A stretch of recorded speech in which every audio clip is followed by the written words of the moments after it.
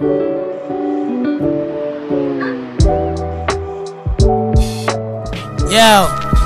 haha, Magnificent.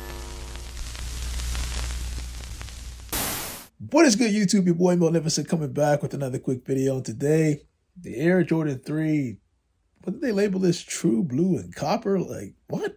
The Air Jordan 3 Wizards came out today. And I felt like this was a release that it had promise. It's just that I'm not sure what the demand was like for this. It seems like it was like hit and miss. So for anybody that didn't know, this used to be or kind of is resembled over a PE that Jordan himself wore.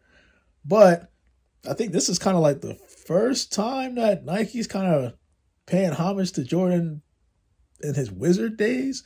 Because if you look at most of the Jordans that come out, it's usually like, you know, Chicago based, right? Chicago Bulls, his days playing for the Chicago Bulls, but Washington Wizards, not so much. So it seems like that they're kind of paying tribute to Mr. Air Jordan himself. But this release, I think, I don't know if it's just bad timing or if it just came, I think it came out around the wrong time. I would have kind of looked at this or at least picked it up if I wasn't able to grab the Air Jordan 4 Thunder as well as the Nike SB Dunk Low Pro, the Run the Jewels. I actually just did this video.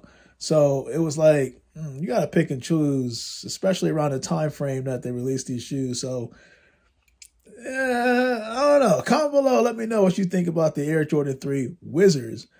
Did you pick it up? I don't think you should have even had any problems picking this up because, again, the demand for this shoe wasn't as high as I thought it was. And then, of course, Nike just throws in that whole Kobe 4 Pro Tro Mambacita, and it's like, now it really gets complicated because there's a rumor that shoe could be coming out very soon prior to the May 1st release date. So you got a lot of things going on.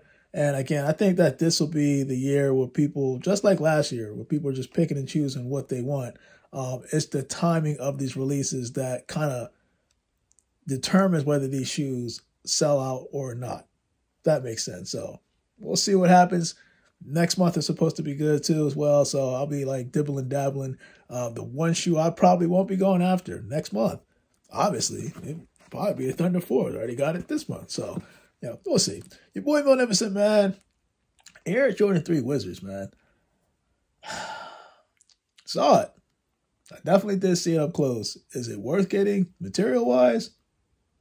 Reminded me of the Fire 3 Reds. I don't know. I really don't. I mean, looking at the shoe, it was like I wanted to have it, but it was like, why? Why put these shoes so close around release times where it's like you got to sit there and you got to pick your poison at some point, man. Your boy Magnificent, man. I am out. Today is Saturday. You guys, stay blessed. What's good, everybody? It's your boy Magnificent and Firebox teaming up because we would like to give you guys 10% off any Firebox merchandise. All you have to do is click the link in the description below, use code MillyMilk, and you're on your way. I am out. You guys, stay blessed.